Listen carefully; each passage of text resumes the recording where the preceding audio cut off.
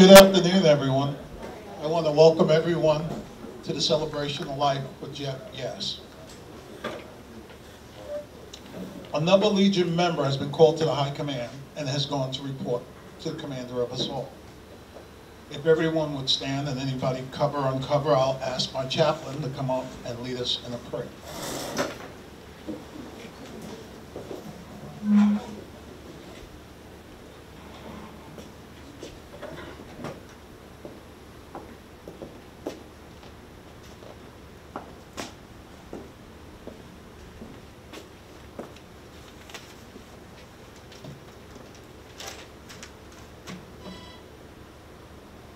Let us pray. Eternal God, Supreme Commander of all,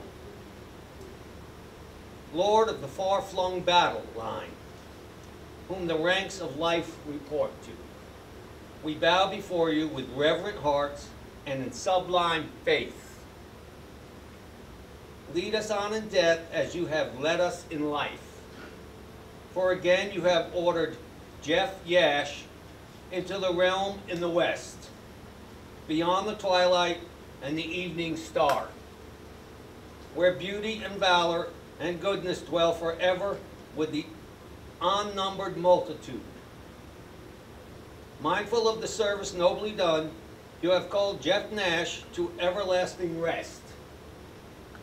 You have sealed his lips with the faded blossoms of springtime and the weathered leaves of autumn. You have called our comrade to eternal peace, to the land of your silent mystery. Hear now the sorrows of those who mourn. Touch our tired hearts with healing. Protect us with your holy care.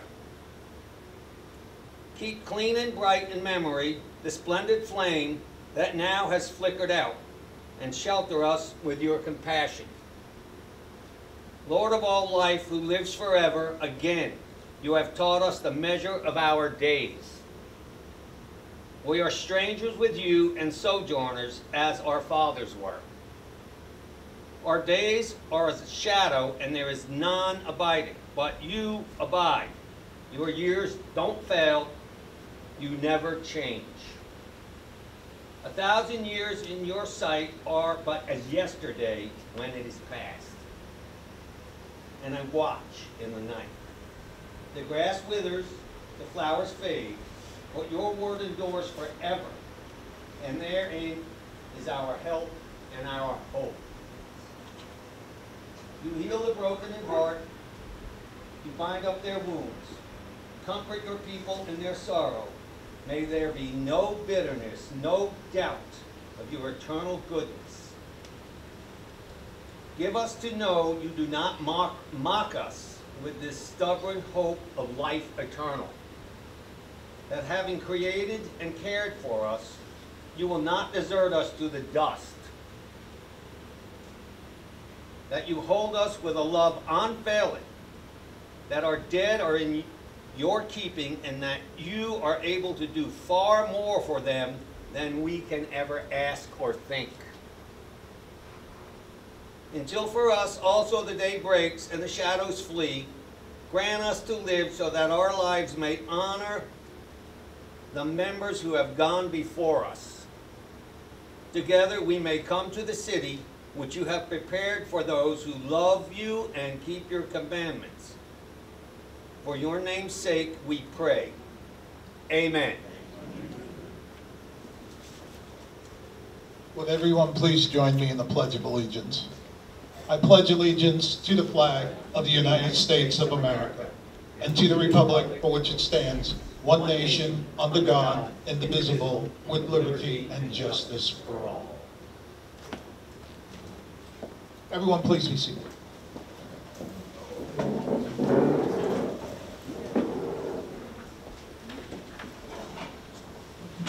At this time, I would like to ask anybody that wants to come up and give a story that they have about Jeff.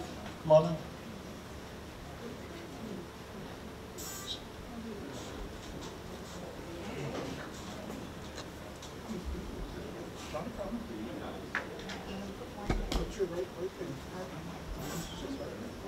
A bit of a book. I am Jeff's cousin. My mother and father asked Jeff's parents to be my godparents. And so my life with their family has been an eternity and a wonderful gift that I will never forget. With Jeff's passing, it has brought us all here today, and Nancy has asked that I share these personal words with her because it is hard to talk and share these beautiful things that she wants you to hear today. So these are Nancy's words. Good afternoon. I want to tell you the story of Jeff and my first date. However, first you have to know that I am originally from Wisconsin and I am a cheesehead. I was out for the evening with a girlfriend and went to the Keg South, which is a bar that many of you are familiar with, and became one of our favorite places to go. This handsome fella came up to me, we know who that is, and said, "I'm going to a cheesehead wedding. Would you like to go?" I was a little so apprehensive as I didn't know this man, but talked to my girlfriend and she told me he was a good guy and to go, so I accepted. Okay. With one stipulation I had that I go in my own car.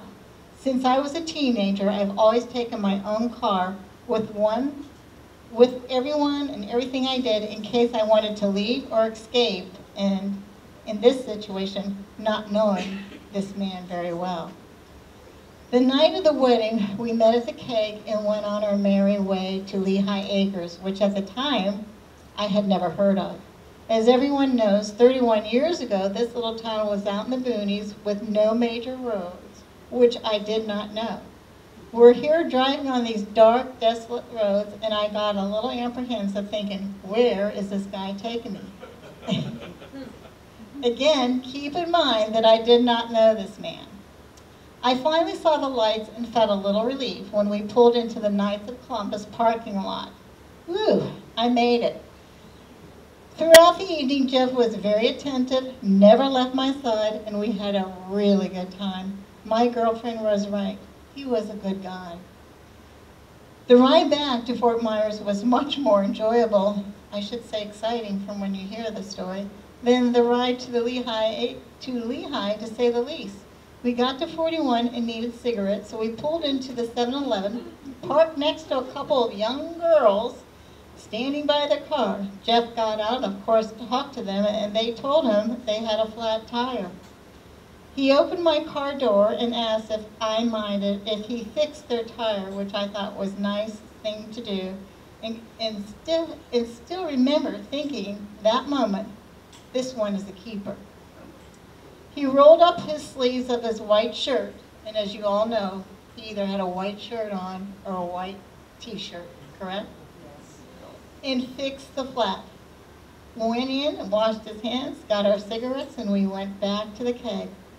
From that day on, we spent almost every day together. He was always kind, giving to anyone that needed help with something, and especially to me. For 30 years, he treated me with kindness, love, and respect, and still held doors open for me. In the last year, when he used his cane and walker, it was my privilege to hold the doors for him. It would take me forever to tell you all the wonderful memories he gave me, so I will leave you with this. God always knows what is best for us, and he sent me my keeper. And I believe Jeff felt the same. She has one little other story she wanted shared. He did not only give while he was here, but he also gave after his passing. Jeff had himself placed on a list for organ donation, where he donated both his corneas. Only one day after his passing, the Lions Eye rep called from the eye bank and called and stated, with his gift of his corneas, then 2 people were given sight. Nancy was so very proud and most generous of this most generous and kind heart. So with this, I want to say, may God bless you and all, May God bless all of you, and thank you for sharing this day with us. Thank you.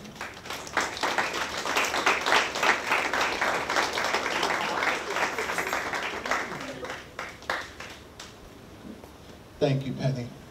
Does anybody else want to share a story that they have with Jeff? I can say one thing I know. I've been the post commander here 14 years, and I've known Jeff for 14 years. Jeff wasn't a veteran, but Jeff did more for veterans than some veterans. The love that he had for people itself goes beyond reasoning, because the way this man cared for people and the love he had for people, it's something you can't buy in a store. You can't buy that type of friendship alone. So Jeff was an amazing man, and still is in my eyes. Does anybody else have anything they want to say? This moment is sacred, with almost visible presence of the one who has gone before. We come to honor the memory of one who offered life and service for God, who is now enrolled in the Great Spirit Army, whose footfalls cause no sound.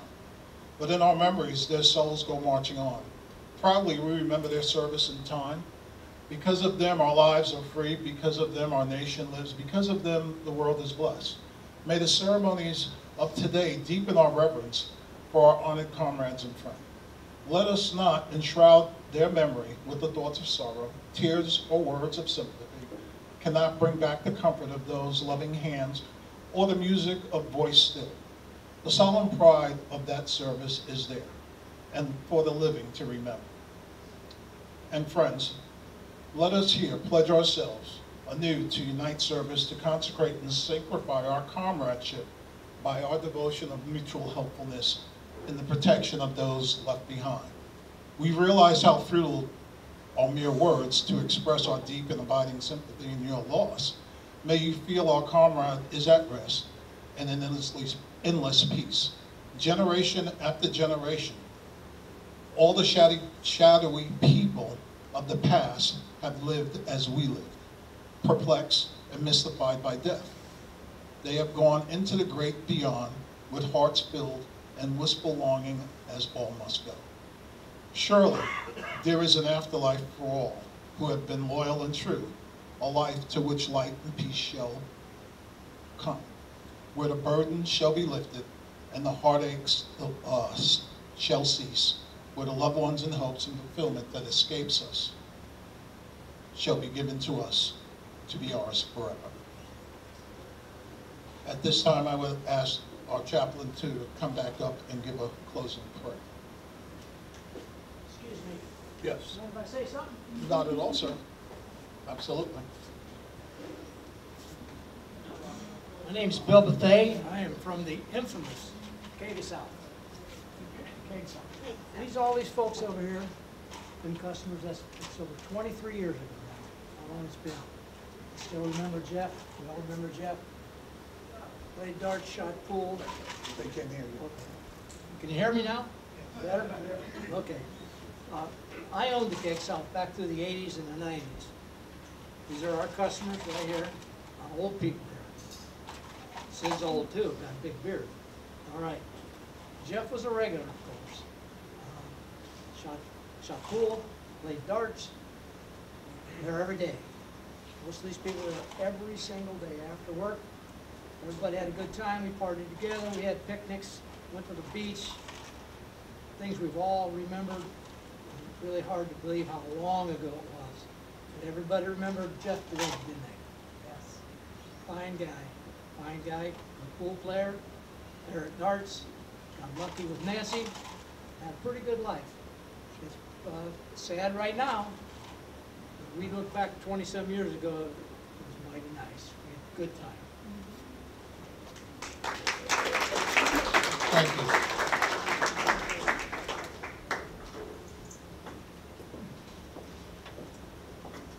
Everyone please uncover.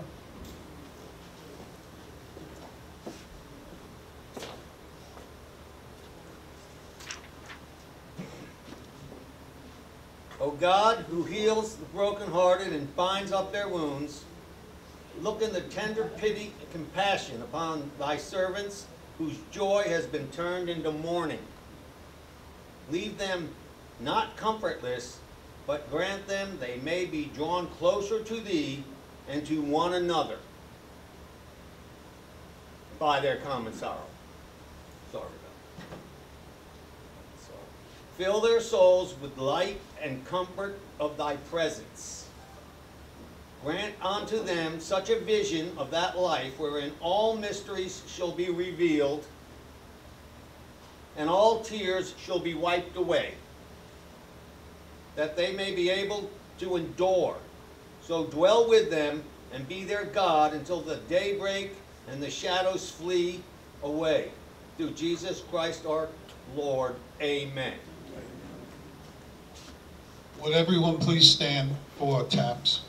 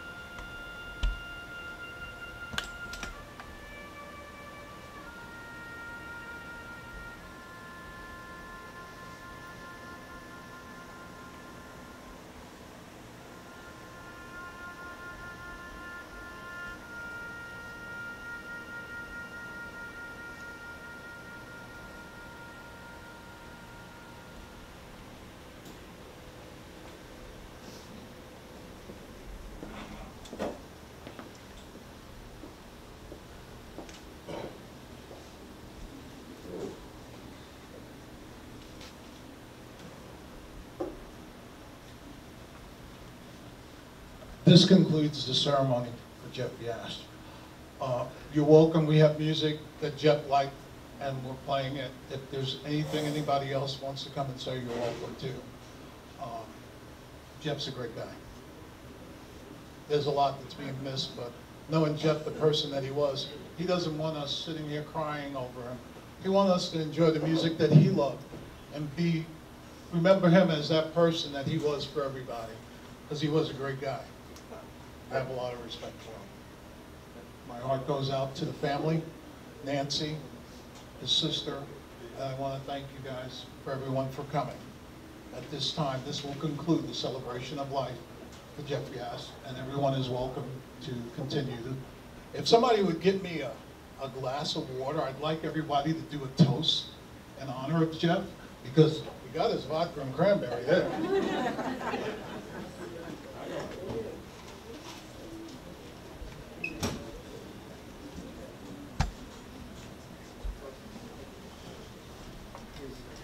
Thank you. You're actually water on the rocks.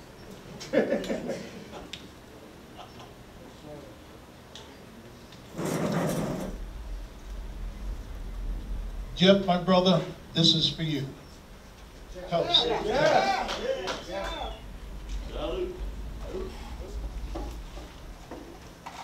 Thank you. Everyone, please be seated. We will continue with the fest. Thank you.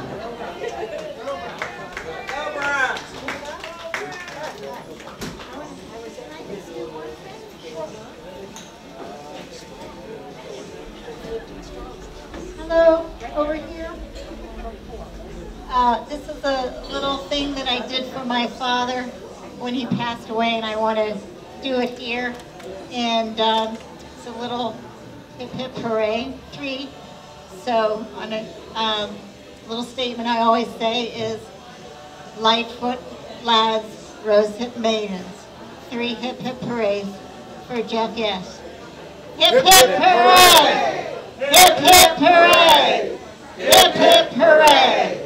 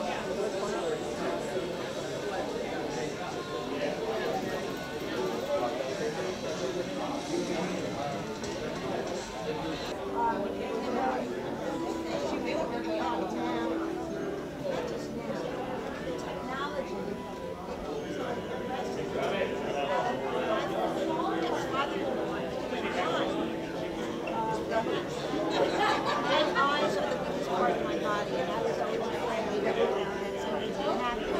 And now they give you injections in the eye, which is horrible.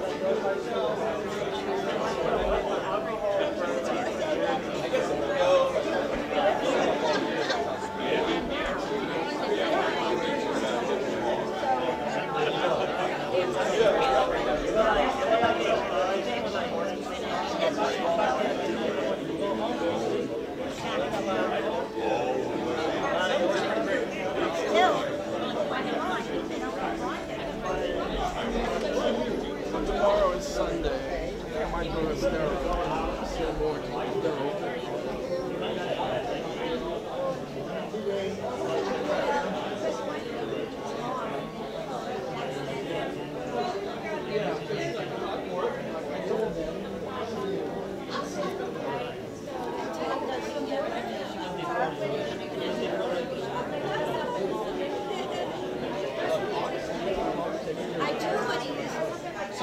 So there's two big ones. Because it throws me all out.